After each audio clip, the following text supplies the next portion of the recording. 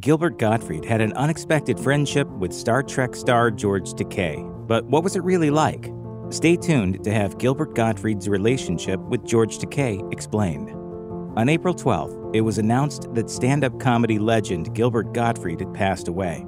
His family released a statement on the late comedian's Twitter account. "We are heartbroken to announce the passing of our beloved Gilbert Gottfried after a long illness."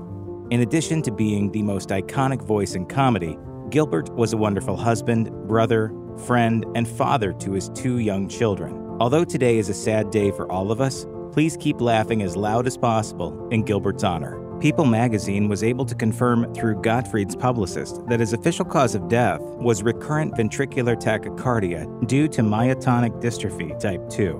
It isn't clear when the comedian was diagnosed with the illness, but according to medical experts, it's a condition that progresses slowly, and symptoms typically begin showing between 20 to 30 years old. The illness causes an irregularity in the heartbeat, and it can also affect other muscles in the body. Gottfried is the latest comedian to die since the midway point of 2021, along with fellow comedians Norm Macdonald, Louis Anderson, and Gottfried's close friend Bob Saget. Gottfried's death took fans, fellow comics, and friends by surprise, with many expressing their admiration for the notoriously raunchy comedian.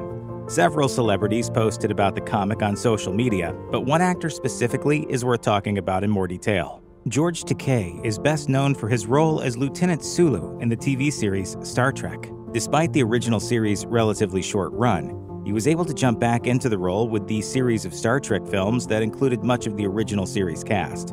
While Takei's acting career is what gained him fame, his activism and social media presence have made him a popular figure with younger generations who weren't even born when he took on his most famous role. Among his efforts, Takei ran for a seat on the Los Angeles City Council in 1973 and served on the Japan-United States Friendship Commission during President Bill Clinton's administration in the 1990s. In addition, Takei is also an active member of the Human Rights Campaign, which is the biggest lesbian, gay, bisexual, and transgender civil rights organization in the world.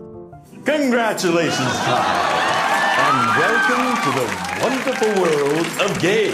On social media, Takei's Twitter account has become very popular over the years, where his wit and sharp tongue have earned him over 3 million followers. His amusing comebacks to attacks against him and his beliefs have many people laughing and praising him. Those same qualities have made a semi-frequent presence at celebrity roasts, an area that was often frequented by Gilbert Gottfried. Gottfried and Takei both had their fair share of memorable moments at roasts, but not always on the same stage.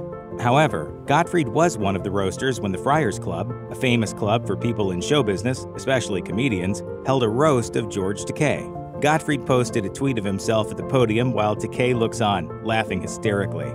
Gottfried had a podcast called Gilbert Gottfried's Amazing Colossal Podcast, which he hosted alongside writer Frank Santapadre.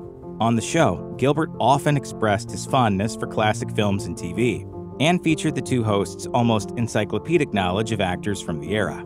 Given his lengthy career in showbiz, Takei was a perfect guest, and he appeared on the show in 2016. In the episode, Takei talked about a wide range of subjects, from the internment of Japanese Americans during World War II to his feud with Star Trek co-star William Shatner, and even a run-in with comedy legend Jerry Lewis.